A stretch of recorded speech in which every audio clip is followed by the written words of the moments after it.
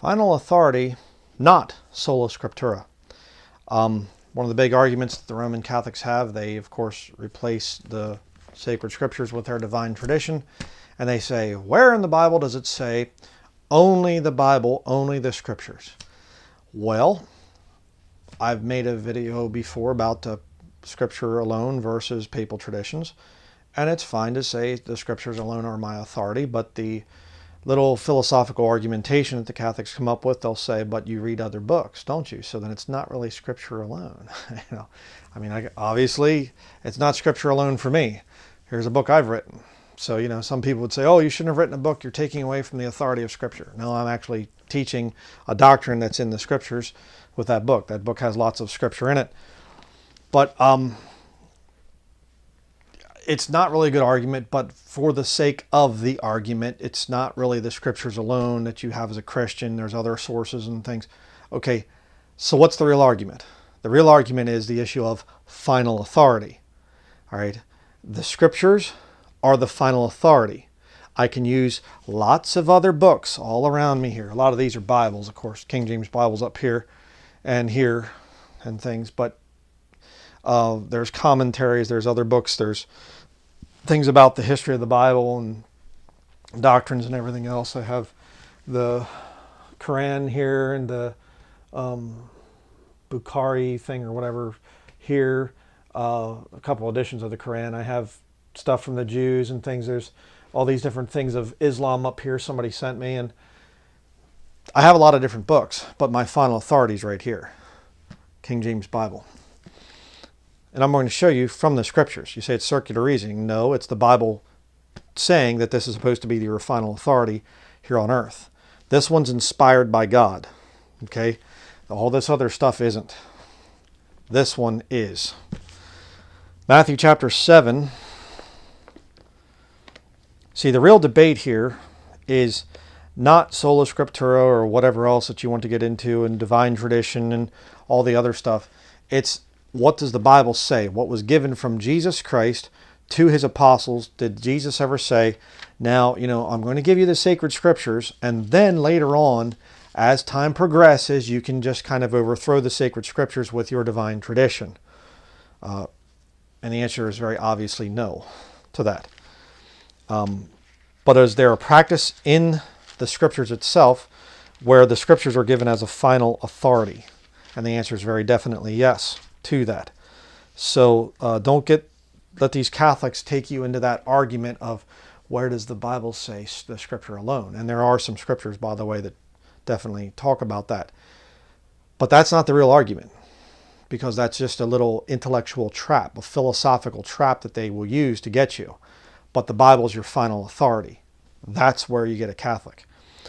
Matthew chapter 7, verse 28 and 29 says, and it came to pass when Jesus had ended these sayings, the people were astonished at his doctrine, for he taught them as one having authority and not as the scribes. What is a scribe? A scribe is somebody who obviously writes. All right, they are the one that would be transmitting scripture and making books and writing. And what do the scribes do? You get a lost scribe, they constantly will put questions and doubts and debate and arguments into whatever text that they're talking about. Think of the pagans there and the Paul encounters there at Mars Hill. And they're sitting around there hearing, we would hear this new thing that you've come. You set forth of strange doctrines and whatever else. Let's hear this. And they're sitting around, that was very interesting. But, it reminds me of Plato and Aristotle, and Socrates said in his, third column of his work on such and such. And, well, yes, but Julius Caesar, I believe he had some good points that he made as well. And they're ever learning and never able to come to the knowledge of the truth. And you'll get the same thing with Roman Catholics, the quote-unquote educated ones. They'll come out and they'll say, well, I think that the thing we could say here would be that, number 1461, the minister of the sacrament. And, well, yes, but I would have to think of Aquinas when he said such and such. Yes, but Polycarp said so-and-so, and Tertullian said this. And you see, they don't speak as one that has authority. it's constantly just this philosophical thing of, well, that makes a good point, but then again, I could argue this. And you're just left going, what are you even saying? You know? But when the Lord spoke here on the earth, he spake as one having authority. Thus saith the Lord. Is it not written this? It is written. It is written. It is written. Okay? I go and I get a vehicle. I want the title to that vehicle. I want it in writing. I want a bill of sale. I want the registration card and the insurance card and whatever else. It's my vehicle. Police officer pulls you over and he says, license and registration, please. Well, that reminds me of what Socrates once said. No, here's the paperwork. There, proof that I own this vehicle. I didn't steal it. I'm perfectly legally driving this thing. If I went a little bit over the speed limit, then I'm sorry about that. You see, that's authority, having authority. And it's authority to say the scriptures right here, not the changing doctrines of the Roman Catholic Church. And the Catholics, they will try to convince you that, oh, the church, you have your 40,000 Protestant denominations. It's such confusion. But the Church of Christ stands strong and stands firm, and we're in agreement and whatever. No, they're not. There's been so many arguments and whatever else. They constantly have to have counsel of this and counsel of that to say this is the official position of the church. And there's priests that, oh, we don't agree and whatever. What about during the pandemic thing? There was a big argument within Catholicism about, some of the shots had viruses that were cultured on aborted baby tissue. And certain Catholics said, hey, abortion's a mortal sin. I think getting it injected into your body would probably qualify you for some bad stuff to happen. And the Vatican made an official statement saying, yes, but, if you have to take a life to save a life, well, then it's okay. And I did a video on it. Of course, it's been taken down from YouTube. They can't handle that kind of truth coming out. But abortion's a mortal sin unless, so you get into something. No, abortion's a sin all the time. It's never right to take a baby's life. And it's a baby. A woman is with child. She's not pregnant. There's no such thing in the scriptures. You see, I have a final authority. So what you say, well, modern science is, I don't care about your modern science. If it doesn't line up with this book, I reject it. And real science doesn't contradict the scriptures, by the way. Philosophical little evolutionary things and nonsense like that contradicts the scriptures because it was made up by a bunch of atheists looking for a way to get out of judgment. Another issue. 2 Timothy chapter 3. We'll go there next. See about this thing of final authority. 2 Timothy. I mean, it should be logical, too. That's the thing that blows my mind. Well, we can debate this thing back and forth. Why? Why? Can't the scriptures be our final authority? I mean, there's liberty in the scriptures. I don't say that, hey, somebody wants to meet in a building or something and say, let's come and all the church be gathered together inside this big building or whatever. Okay, fine. But you really don't have any scripture to say it's a church and it's a local church and all the other. The church is the people. But, you want to meet in some place with a bunch of other believers. Well, fine, that's great. I don't have a problem with that. There's liberty there. Not a big deal. You don't have, well, Christians meet in houses, so they have to meet in houses all the time. You cannot meet in anything but a house because house is the only thing it's mentioned that they met in. Well, they also met in public places as well. So houses are public places. That's the only thing we're allowed to do in Scripture. No, I've never taught that. Okay, people try to say that about me. It's not true. Dunninger teaches you have to have a house church. No, I don't. But, if you then start to overthrow the scriptures with your traditions of men and start to say that you're not right with God if you don't come to church, if you're not part of a local church, you're not faithful to your local church, yeah, then you're starting to get into trouble. But let's look at another passage here that talks about the thing of the scriptures being our final authority. 2 Timothy chapter 3, verse 16 and 17. All scripture, not tradition, is given by inspiration of God and is profitable for doctrine, for reproof, for correction, for instruction in righteousness. All right? That the man of God may be perfect, thoroughly furnished unto all good works. That's why the Vatican versions have to change that term right there, thoroughly furnished unto all good works. All right, they'll change the scriptures around and things because this right here shows final authority. The scriptures are what you need for doctrine, reproof, correction, and instruction in righteousness. Why? So that you can be perfect, thoroughly furnished unto all good works. You don't need traditions. You don't need to say, well, yeah, the Bible's good, but the new St. Joseph's Baltimore Catechism or the new Lutheran Confession of Faith Baptist Catechism and whatever, and there is a Baptist Catechism, I have it, all these different things. The Methodist Book of Discipline, we need that to tell us how to live. That's not what the Bible says right there. The Scripture is given for doctrine, reproof, correction, instruction in righteousness. If it's in here, then you do it. Unless it's a liberty thing, you can make up your mind one way or the other, what you eat, if you want to celebrate holidays, if women should wear head coverings or not. Those are 3 areas of liberty that Christians have.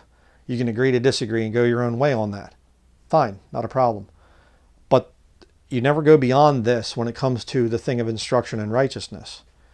And the problem, like I said, if the catechism, the Roman Catholic Catechism, and I have lots of them, I have, just to tell you out there, if you're a Catholic, I'm not ignorant. Oh, he's some just radical nut heretic, Baptist. I'm not a Baptist, but he's one of these heretics or whatever else. He's just ignorantly speaking against Catholicism. No, I have this catechism. I have the older catechism right there. I have the Church Teaches, Documents of the Church in English Translation by Jesuit Fathers of St. Mary's College. I have that. I've showed that in numerous studies. I have the Canons and Decrees of the Council of Trent. I have 3 editions of the...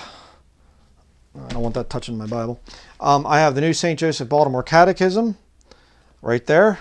I have another one, New St. Joseph Baltimore Catechism, First Communion Catechism right there. I have the Second Vatican Council right there. Trying to see here. I know I have another Catholic Picture Dictionary, Luther's Small Catechism,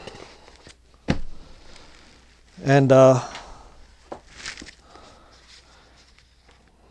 De Harb's Catechism, a complete catechism of the Catholic religion, from the German of Joseph de Harbe, S.J., Jesuit Catechism. So I have all these Catholic books right here. I'm not ignorant. And I read this stuff, right? It's very important. That's how important it is. And you know what? I'd have no problem with this stuff down here on the floor. I'd have no problem with that if it lined up here. But that stuff contradicts this book. That's why I don't want to go and read about, well, Aquinas said this and Athanasius said this and whatever. I don't need to read about that stuff. I read what the Scriptures say. And I want the most accurate Bible translation ever made into my language of English, and that is the King James Bible, the authorized version. Right here. I speak as one having authority. I don't want to be one of these little hirelings that stands here and says, now, what we read there in the text, that's very good, but a better translation would be. Why would you call a book God's Word if you believe it could be translated better? See, again, it's just logical to me. If I'm going to call this King James Bible God's Word, then it has to be perfect and without error. Otherwise, God makes mistakes. Just simple when you're honest. Romans chapter 3. But, then I don't really look as intelligent as some people do, I guess, because I, actually hold up a book as the final authority and I don't promote myself.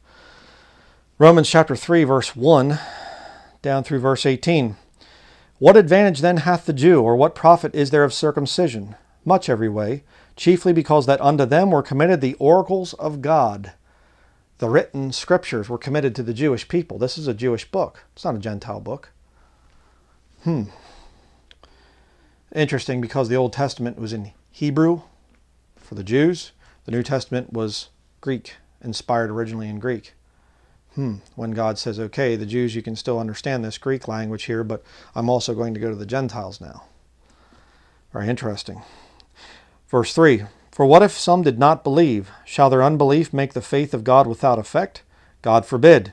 Yea, let God be true, but every man a liar, as it is written. Is this the inspired word of God? Yes. Then let God be true, and every man, if I make mistakes, and there's a few in there I need to correct, every man a liar. Oh, brother, let me tell you about my book here that I've written. This book is greater than the Bible could ever hope to be. No. Written by a fallible man. Written by an infallible God.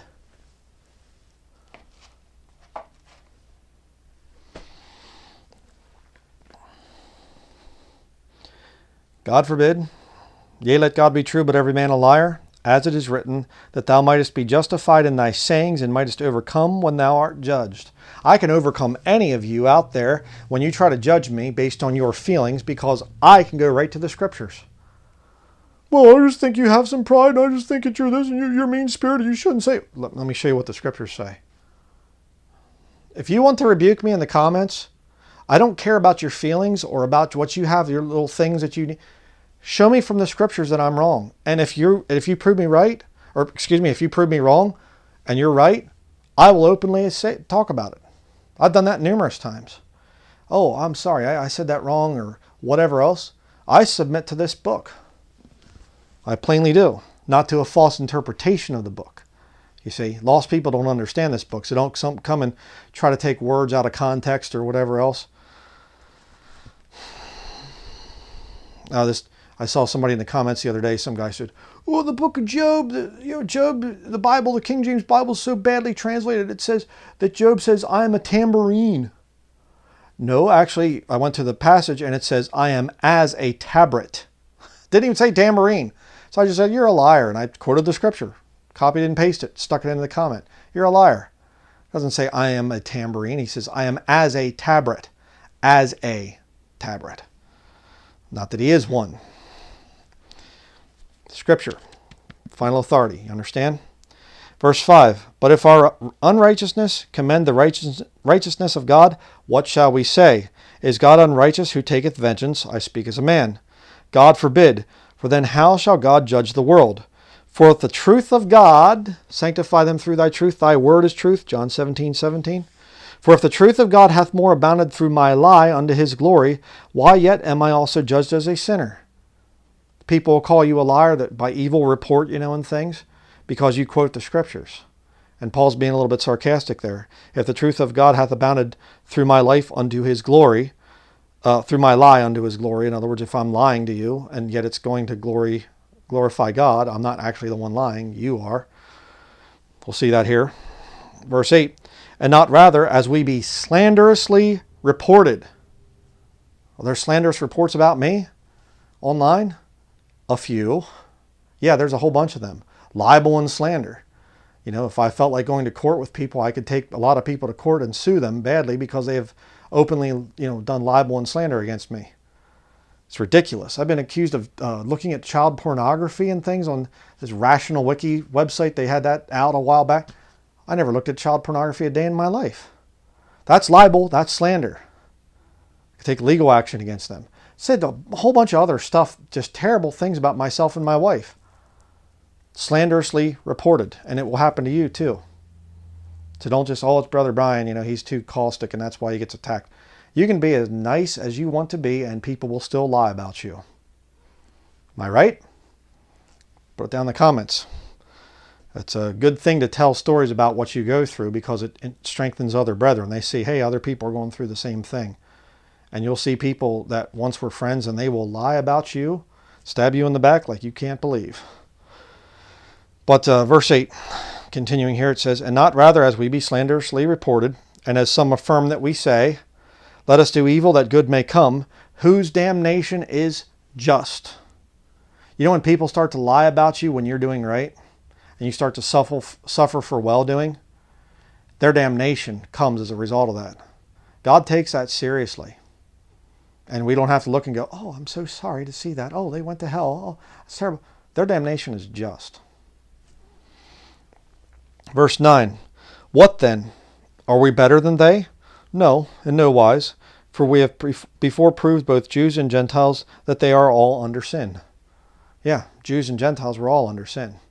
Just because you're Jewish and the oracles of God are committed to you, it doesn't make you better than a Gentile. You're still a sinner. Verse 10. As it is written, there is none righteous, no, not one.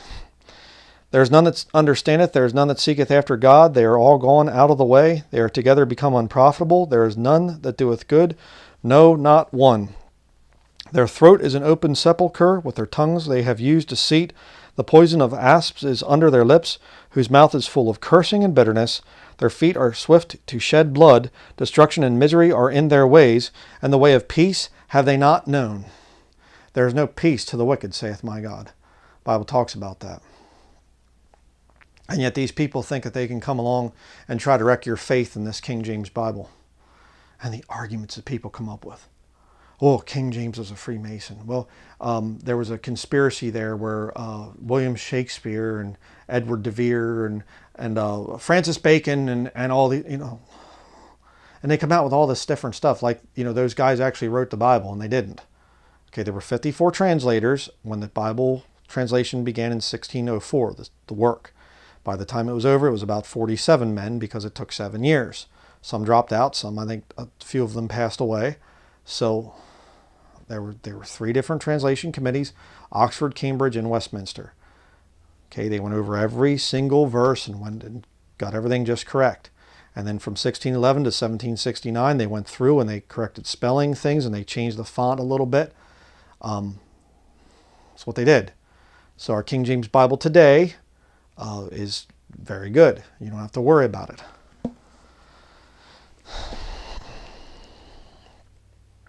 All right. Now let's go to 1 Corinthians chapter 2. We'll see some more verses about final authority. You say, what? I don't understand that Romans chapter 3. What was that about, the final authority thing? Well, very simple. Man is corrupt. The arm of flesh will fail you. You dare not trust your own, like the old hymn says, stand up for Jesus. You can't trust men. So the catechism comes along and all these different guys, and it's not just Catholicism, any Protestant denomination as well. They come out and they say, well, we have these special things and these special whatever, and you look and you say, could you please give me the book, chapter, and verse where that particular thing appears? Oh, well, it might not be specifically written out in there, but, it's close enough and things, and you think, well, actually, if I do what you're telling me to do, then that would actually make me contradict what the scriptures say to do. So, am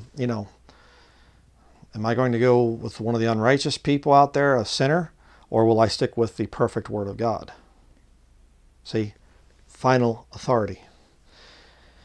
1 Corinthians chapter 2, let's read this chapter here.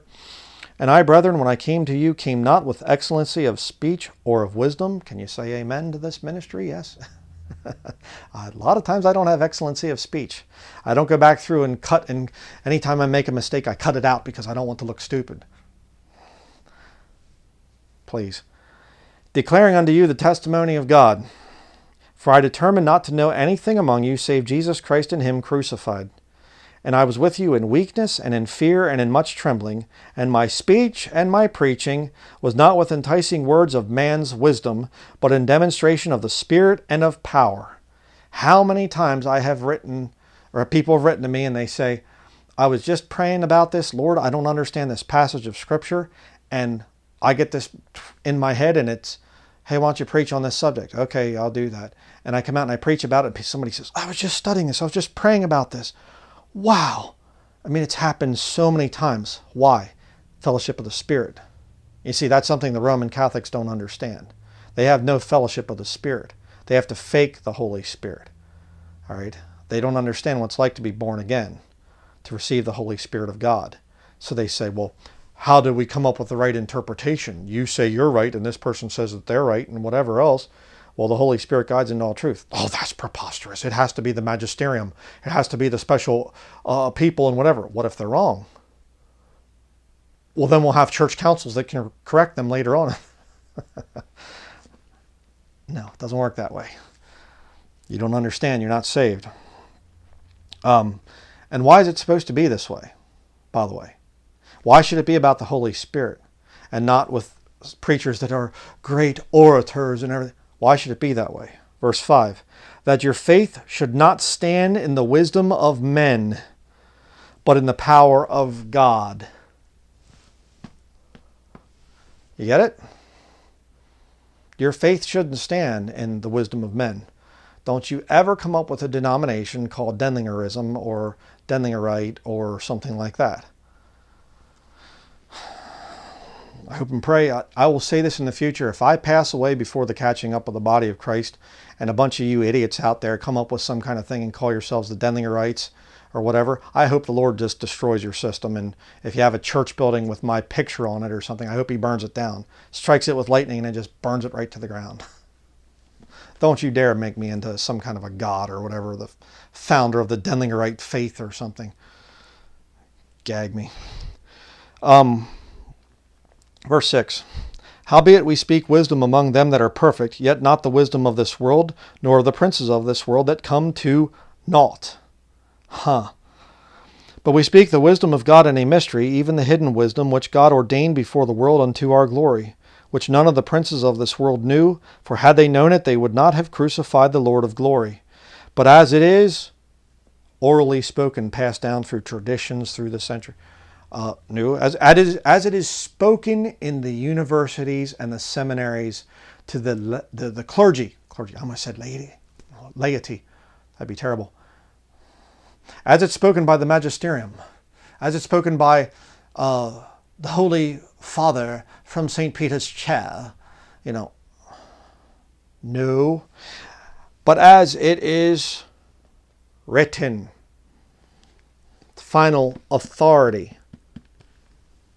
Eye hath not seen, nor ear heard, neither have entered into the heart of man the things which God hath prepared for them that love him. The Bible tells us a little bit about heaven, especially back in the book of Revelation, but there's a lot of things we don't know. And you even see John, he's back there in the book of Revelation, and he hears seven thunders uttering their voices, and he starts to write, and the Lord says, no, don't write that. See thou write it not. Seal up those things. No, don't write that. But if we have traditions of men, well, the Bible's ignorant about this, but I can just kind of fill in some details here and there. And I'll just say, according to tradition, they have these Hollywood movies, stupid, wicked movies coming out, sometimes by the Catholics, and they come out and they say, we're going to talk about, we have this movie of the early years of Jesus. Where's the scripture for that? Where's the talk about the early years of Jesus? We have the story of him, talking to the doctors of law and everything else in the synagogue, and his, mother and Joseph, they go away and then they come back, and there's that. But that's pretty much all you read about Jesus' childhood. You don't read a whole lot of other things. Oh, but we're going to come up with a movie. Based on what? What's your final authority for that? Well, that's right, the wisdom of men that comes to naught. Shouldn't be that way. Verse 10, but God hath revealed them unto us by his Spirit. For the Spirit searcheth all things, yea, the deep things of God. For what man knoweth the things of a man, save the spirit of man which is in him? Even so the things of God knoweth no man, but the Spirit of God. Now we have received not the spirit of the world, but the Spirit which is of God, that we might know the things that are freely given to us of God. Which things also we speak, not in the words which man's wisdom teacheth, but which the Holy Ghost teacheth, comparing spiritual things with spiritual. Okay? Stop there again.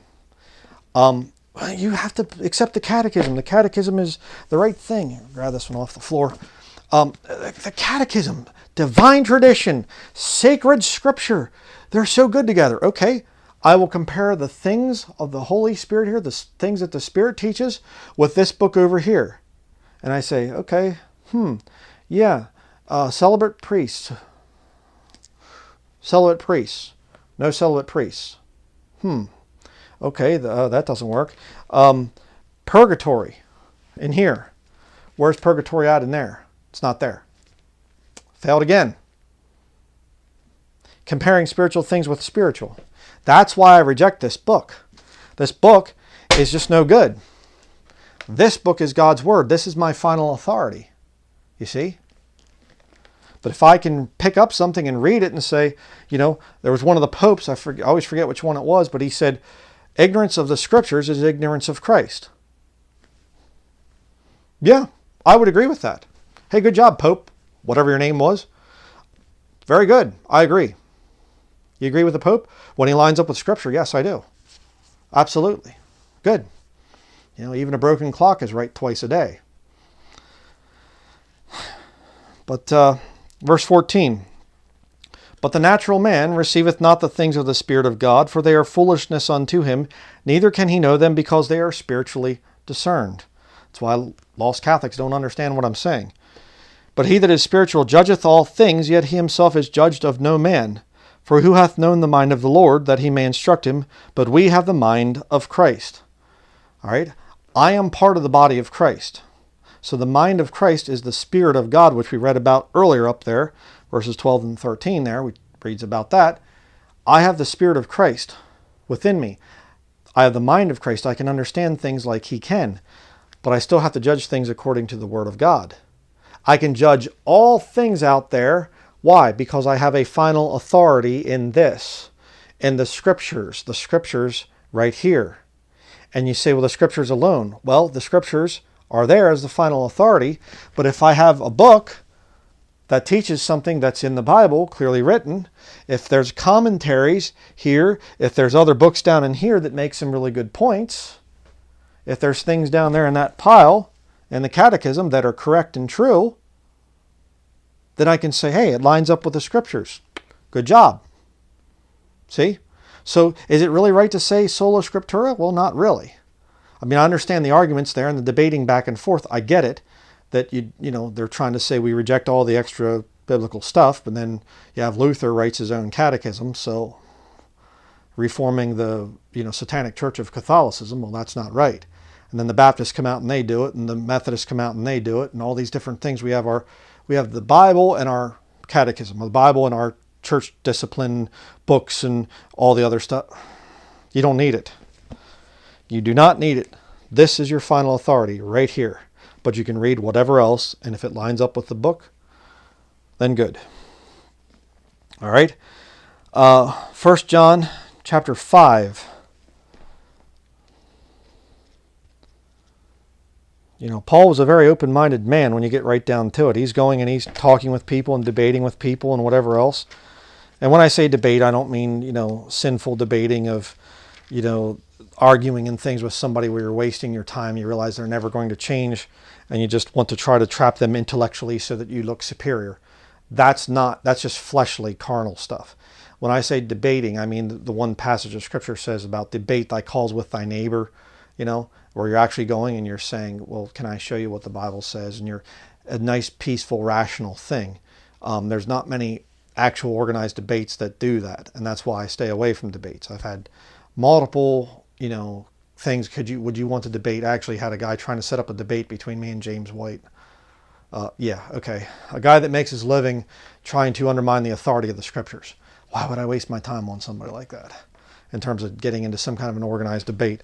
But, could you debate this pastor here? Could you please? I'm a pastor. I would like you to debate you. I'm an evangelist. Please debate me. And can we try to set up a debate between you and Kent Hovind on the rapture issue and all this other stuff?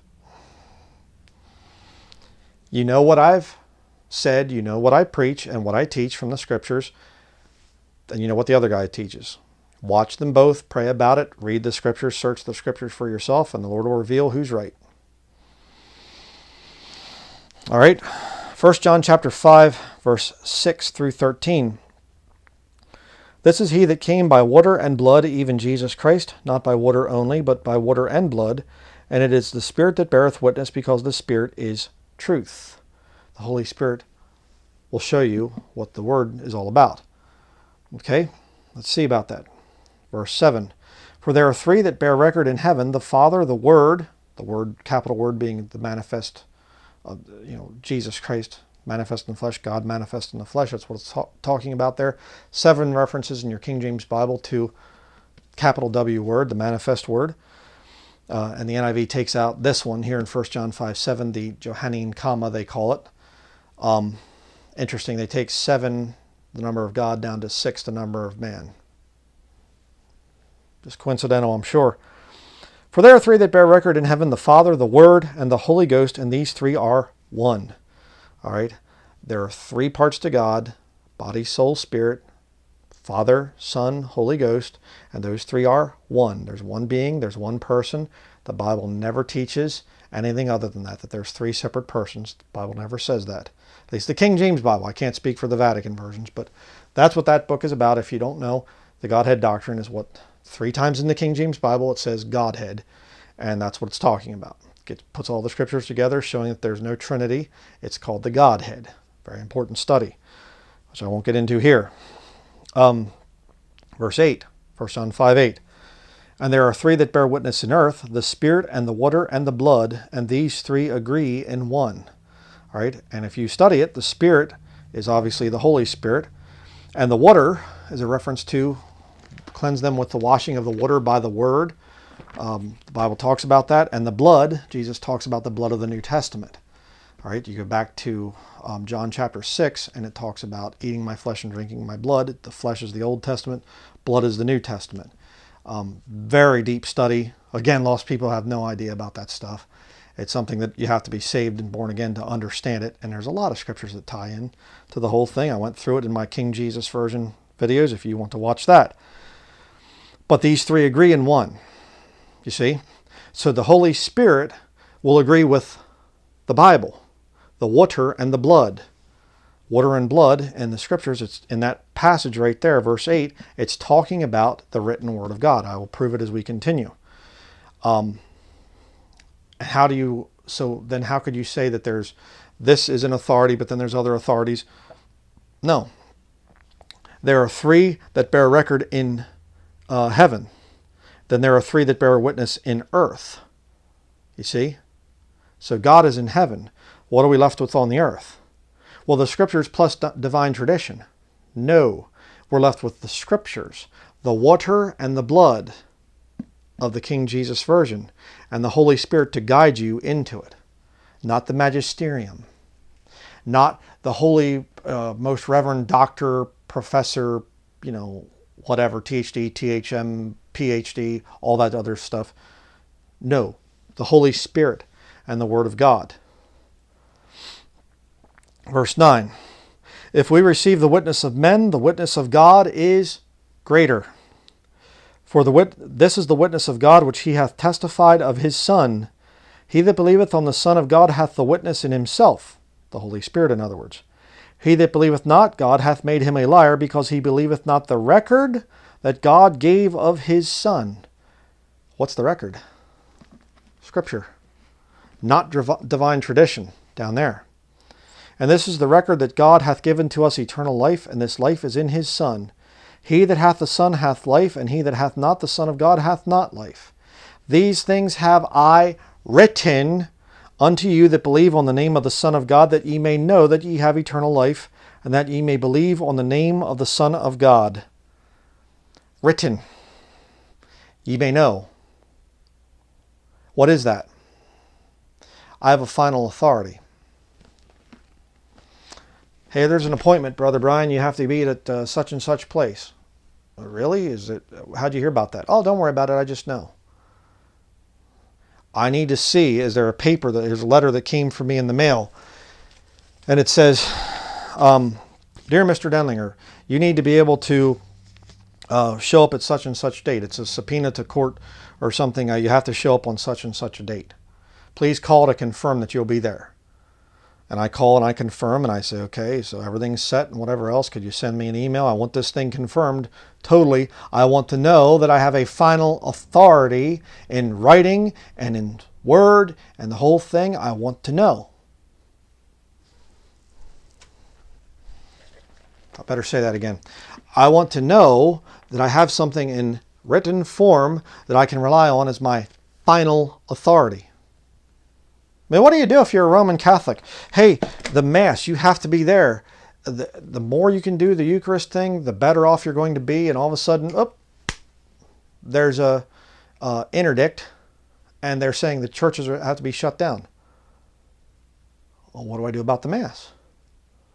How am I supposed to get there? A lot of Catholics had their faith seriously shaken to see their holy church just set aside all the things that they're supposed to do to maintain that state of grace, and it was just set aside because of a political agenda. You say, no, it was a serious health crisis that we went through in the last 3 years. It was very serious. It was a pandemic. Oh, man. Oh, it was terrible. Can't God heal? Isn't God able to heal you? Why'd you have to shut everything down? Well, Protestants did it too. Yeah, they're just as corrupt. My faith wasn't shut down. I still worship the Lord because I did it at home. 2 Thessalonians chapter 3, like they did in the New Testament. And there were, people out there, groups out there that just went ahead and worshiped and met together and whatever else. Good for you. Something coming out, oh, you can't do this and you can't do that. No, you don't have the right to say that. You know why? Because certain people have final authority and others don't. And it doesn't come from man. 2 Thessalonians chapter 3, verses 1 through 5. Finally, brethren, pray for us that the word of the Lord may have free course and be glorified. Why would you glorify something if it's got mistakes and errors in it? Kind of weird. It's not really my final authority. The Greek and the Hebrew is, and the traditions of the church. Okay, do you glorify that? Even as it is with you. And that we may be delivered from unreasonable and wicked men, for all men have not faith. But the Lord is faithful, who shall establish you and keep you from evil. And we have confidence in the Lord touching you, that ye both do and will do the things which we command you. And the Lord direct your hearts into the love of God and into the patient waiting for Christ. So you can be commanded by the word of the Lord? And the Lord can establish you? Yeah. Because you have a final authority. Titus chapter 2. Titus chapter 2, verse 11 through 15. Scripture says, For the grace of God that bringeth salvation hath appeared to all men, teaching us that denying ungodliness and worldly lusts, we should live soberly, righteously, and godly in this present world, looking for that blessed hope and the glorious appearing of the great God and our Savior Jesus Christ, who gave himself for us that he might redeem us from all iniquity and purify unto himself a peculiar people zealous of good works. These things speak and exhort and rebuke with all tradition. Oh, it doesn't say that, I'm sorry. With all authority, let no man despise thee. It doesn't mean that nobody will despise you. Lots of people will despise you when you hold this book as your final authority. All it means is, let no man despise thee. Don't stop because people are angry at you. Just whatever, you can say whatever you want there. Rebuke with all authority. How do you do that if this is not a perfect book? How was Jesus able to speak, it is written, if he had no perfect scriptures in his day?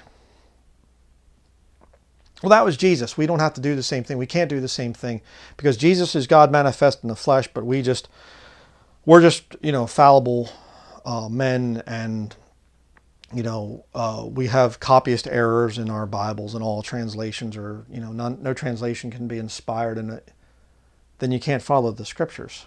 Rebuke with all authority. No, brethren, we're supposed to have final authority in the scriptures, not in the writings of men. We keep saying that. 1 Peter chapter 2. 1 Peter chapter 2.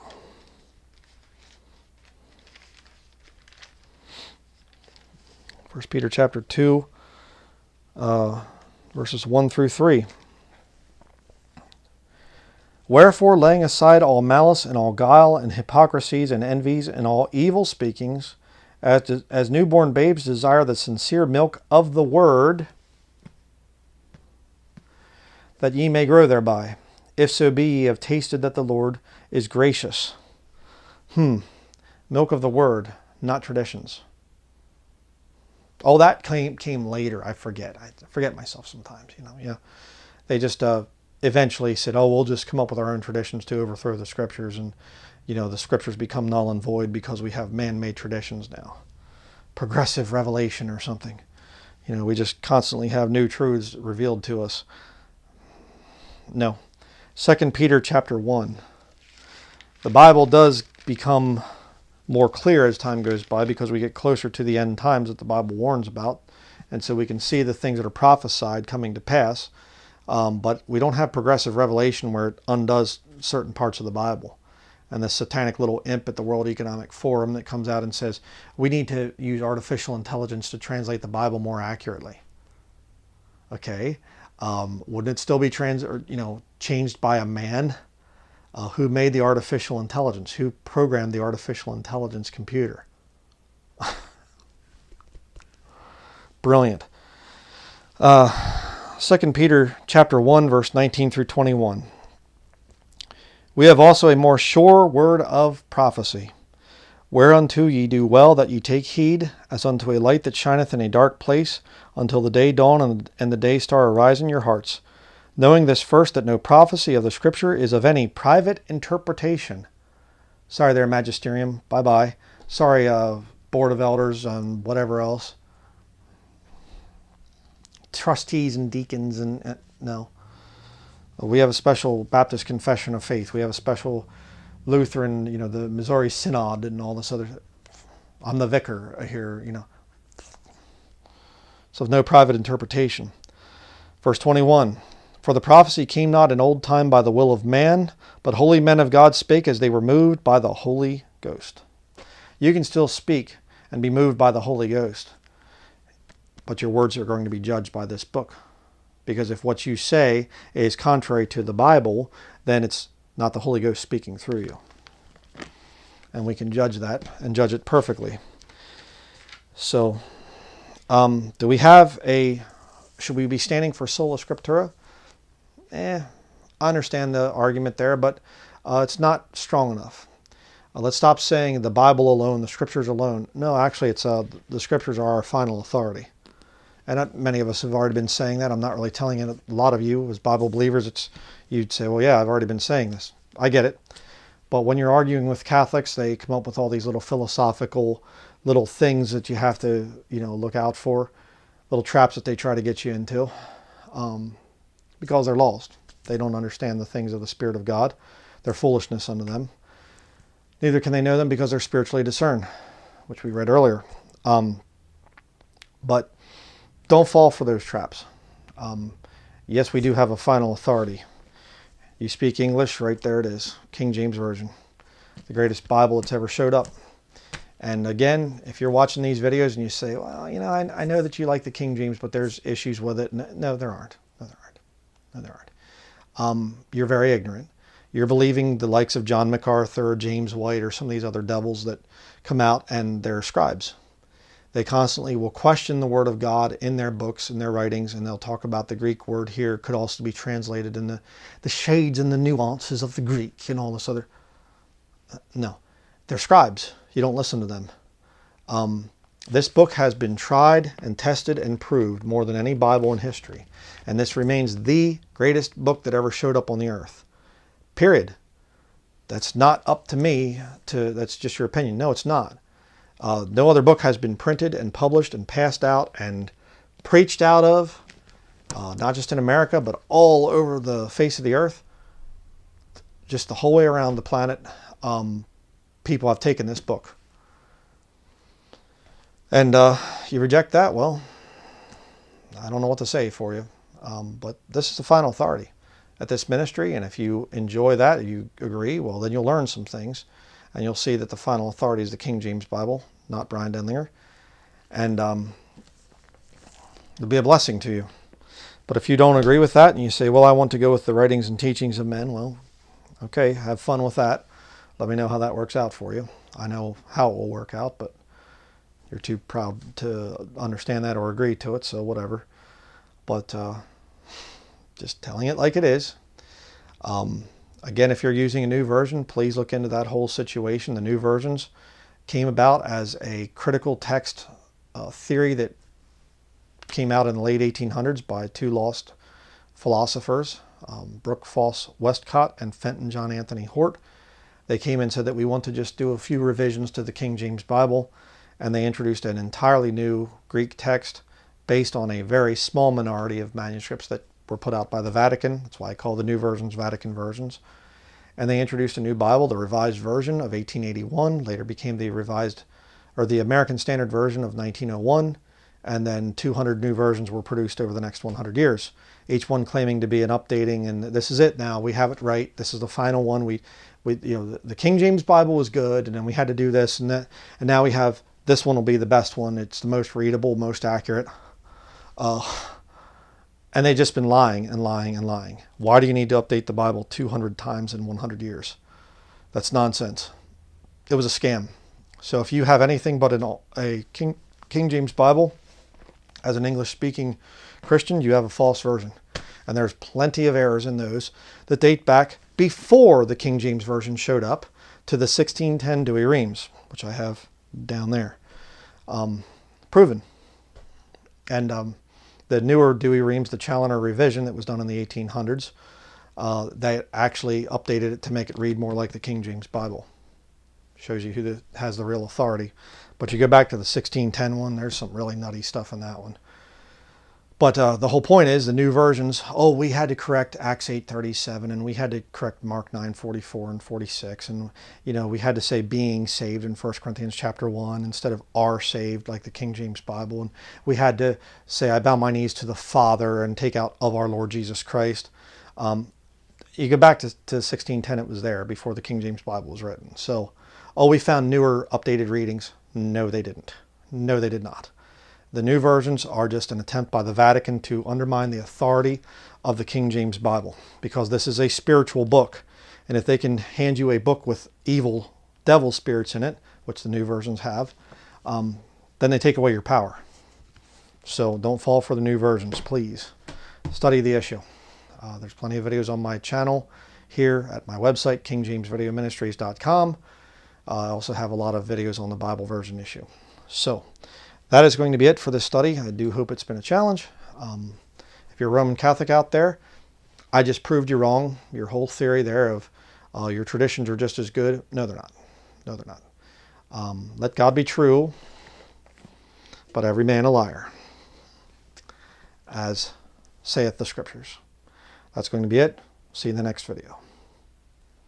King James Video Ministries has been faithfully preaching and teaching from God's Word since 2008. Our YouTube channel has never been monetized, and we do not accept money from the lost world because this would violate the Scriptures. King James Video Ministries is supported by saved brethren in accordance with 1 Timothy chapter 5, verses 17 through 18.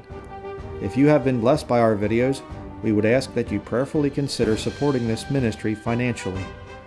You can donate online by visiting www.KingJamesVideoMinistries.com or by sending a check or money order to King James Video Ministries, P.O. Box 214, Patten, Maine 04765. Thank you to all who donate to this ministry, and we pray for the Lord's blessing in your lives.